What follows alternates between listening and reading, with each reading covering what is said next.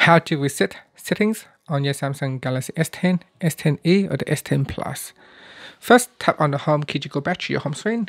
Then swipe down at the top and tap on the settings icon. From here, tap on General Management. Then tap on Reset. In here, tap on Reset Settings. And tap on Reset Settings. And you need to put in the phone PIN or password to perform the reset. Finally, tap on Reset Settings.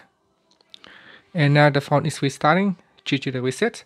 So reset settings will not erase data on your device. It's only reset the phone's settings only. Things like Wi-Fi password will be wiped, so you need to put in your Wi-Fi password again. And any other network settings that you have on your phone will be reset as well. So some of those settings may need to be reconfigured. And sometimes if your phone have issues, reset settings can definitely solve the problems. So here it is. And now the phone is starting up.